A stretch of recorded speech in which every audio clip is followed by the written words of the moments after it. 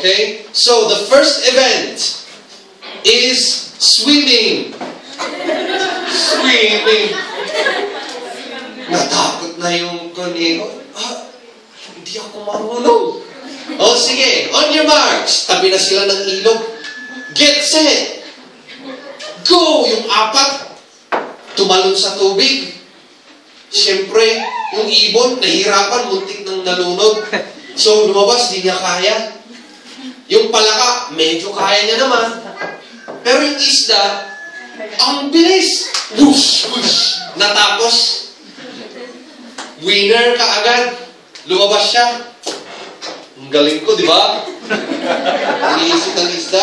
Yung kuneho, hindi pa siya tumalon sa tubig. Alam niya na hindi niya kaya. Baka, hinawakan niya lang yung tubig, malamig. Ay, ayaw ko. Okay, so, sinabi ng teacher, next event, flying. Ayaw ko itong Bible school na to, sinabi ng rabbit. Nagriga, bagsak na ako sa first exam.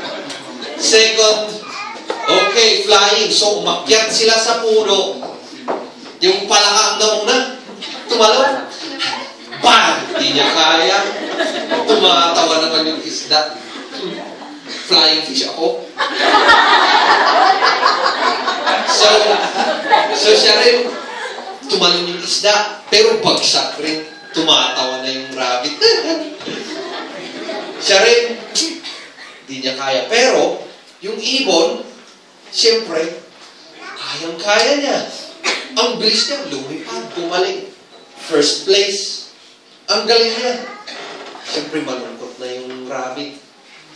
Ano kaya yung next na exam? So yung teacher, sinabi niya, next exam, okay, is jumping. Siyempre, alam na ninyo yung story. Yung palaka, ang galing naman. Siya yung winner. Okay? Then, the last exam is running. Nung narinig yung kuneho ito, mabilis yung tumakbo. Naisip niya, kaya pa to. At least one na exam, mapasado ko.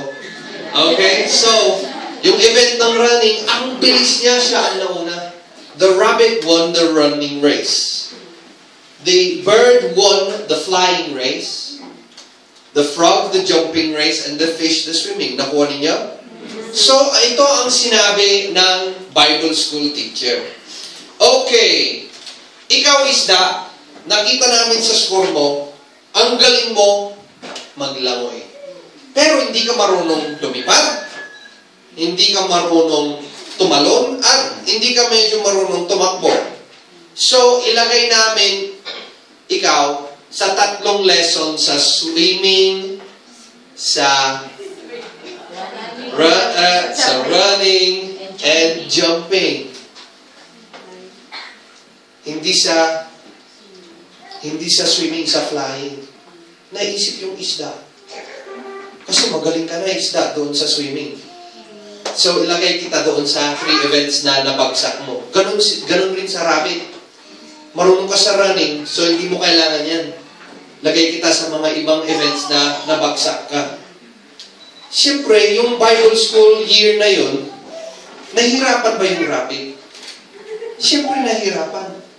Kasi pag natapos na yung year of Bible school, hindi pa rin siya marunong lumipad.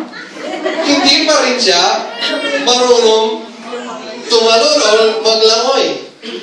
Naisip niya, when I grow up, mag-uumpisa ako ng isang Bible school where the rabbit will be able to run and the bird will be able to fly and the fish to swim and the frog to jump.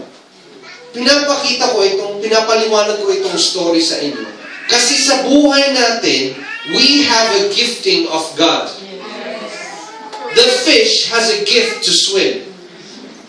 So then, we should train that fish to swim better. We should train that rabbit to run faster. Nakuha ninyo? So sa inyo, meron kayong gifting na binigay ni God. At gusto ni God na matrain kayo dyan sa gifting ninyo. Meron yung mga sinabi ko kanina, napipili tayo sa mga trabaho na ayaw natin gawin.